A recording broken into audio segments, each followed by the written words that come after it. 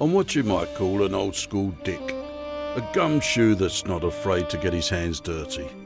Well, actually, I'm not that keen on getting my hands dirty. And moisturised 3 times a day. It pays to have nice hands. What I mean by saying that I'm not afraid to get my hands dirty is that I get into places where others would fear to tread. No job is too small, no task is too big. I'm on a one-man mission, clearing up mysteries around the world, some stretching back centuries. A bit like Scooby-Doo, but without the annoying laugh and scruffy sidekick. I'll tell you how I got into this game a bit later, but I'm a dick for hire and that's all that matters.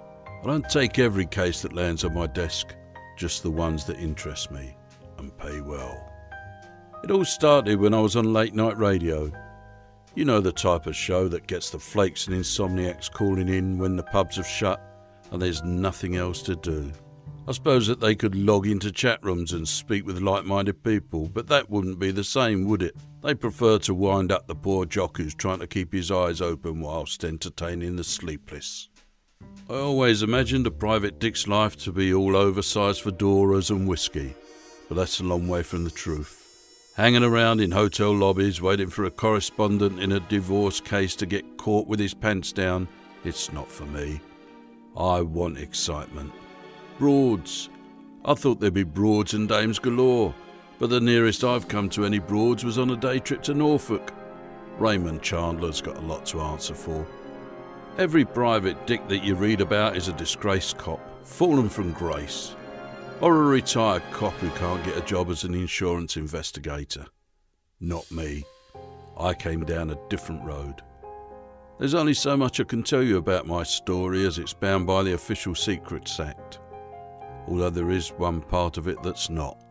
So I'll tell you about that.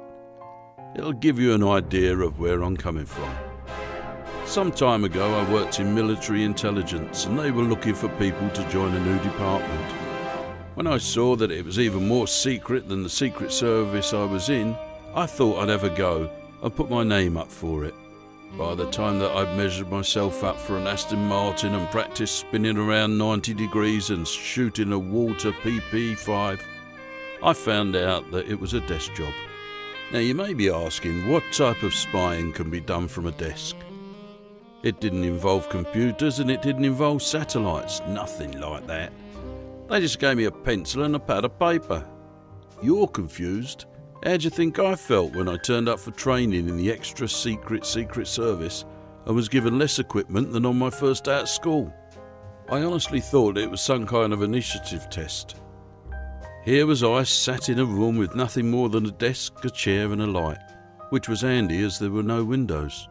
This is as much as I can tell you about the training, not because it was classified, but mainly because I didn't have a clue what was actually going on most of the time.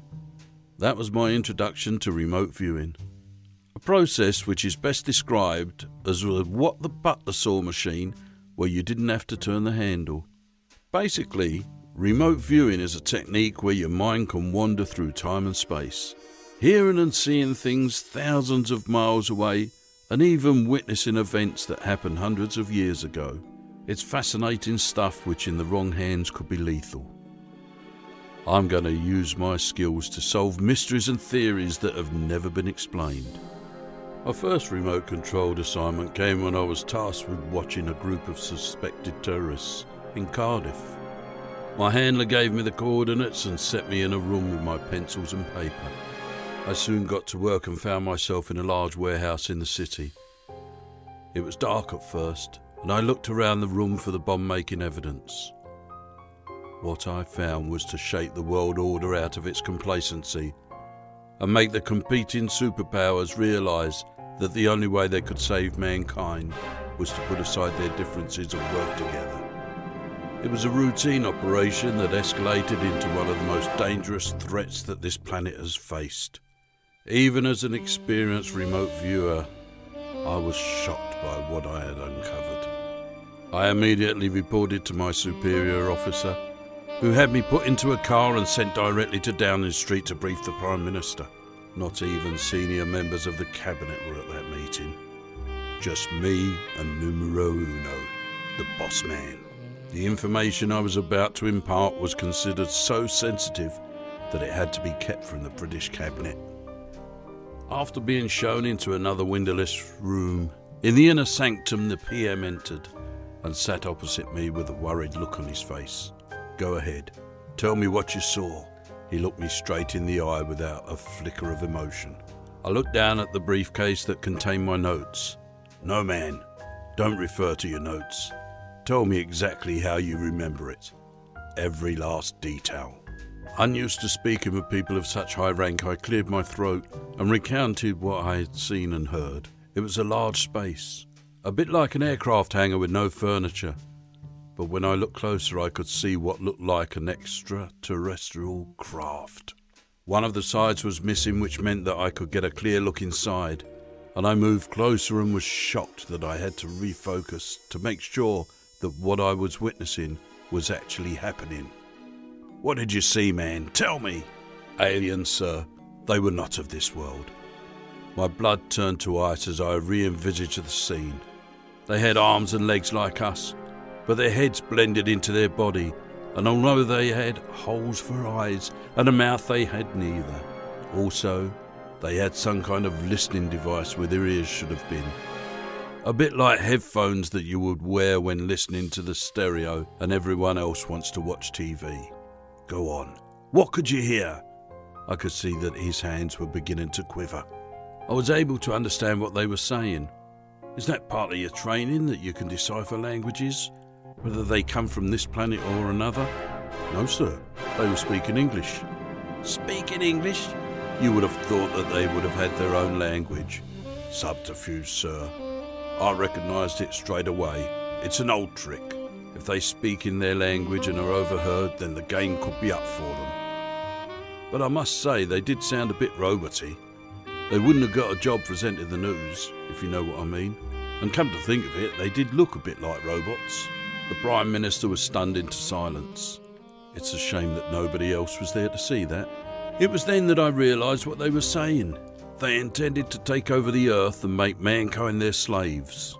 It was a bit hard to understand them at first, as remote viewing is not as easy as it sounds. "Good God, man. Do you mean that there are aliens on this planet who are looking for world domination?" "That's exactly what I mean." The Prime Minister reached for the phone on the desk and ordered the person at the other end to get the President of the USA on the scrambled line. Within minutes he was talking to Top Dog. That's Secret Service code for POTUS. Although why we couldn't call him POTUS like they do is beyond me. Their conversation was frantic, and I could see the PM doing his best to calm the President, who was getting flustered at the other end and going on about nuking the bastards. The phone was handed to me. "How many of them are there?" "Well, I only saw about 8 or 9, but there could be dozens of bases like these around the world. I've got no idea how many we could be dealing with." His voice went up an octave. "Put Puppy Dog back on the phone." "Who?" "Secret Service talk for the Prime Minister of the United Kingdom." I handed the phone back to the man in charge of the nuclear arsenal, who got into deep conversation. "Okay, you call the Russians and I'll give the Chinese a ring." Strange time for ordering a takeaway, I thought, but I'd never moved in these circles and just looked on in awe. 20 minutes later, the Russians and Chinese were fully briefed, and a Zoom meeting of the United Nations Security Council had been called for 5 o'clock, our time. The half an hour until that call seemed longer than 30 minutes, but soon the leaders of the free and not so free world were locked into debate as to what action should be taken. A heated debate came up with the conclusion that a nuclear strike should be ordered to wipe out the aliens, which was agreed by all, apart from the Kenyans. The Kenyan president argued that a nuclear strike could obliterate Cardiff and all of its inhabitants, but the other statesmen on the Zoom call agreed that they would be collateral damage and could be sacrificed for the good of mankind. Personally, I thought that was a bit harsh, but I didn't have a say in the matter.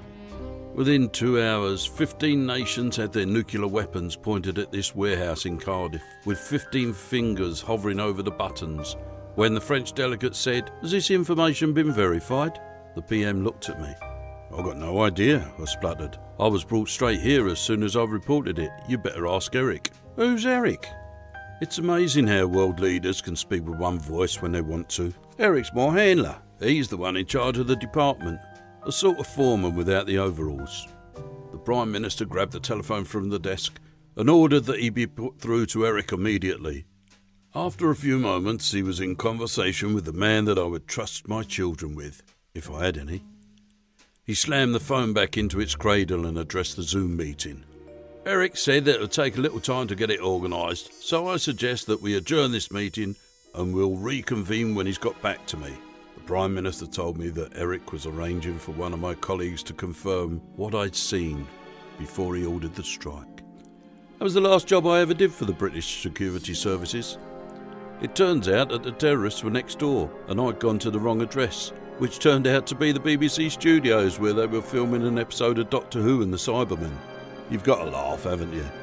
Cardiff could have been wiped off the face of the earth just because I got a couple of digits wrong, which would have been a shame, to be honest, as I like the Welsh. The good news is that now I'm out on my own looking for mysteries to solve. You could say that I'm a dick for hire.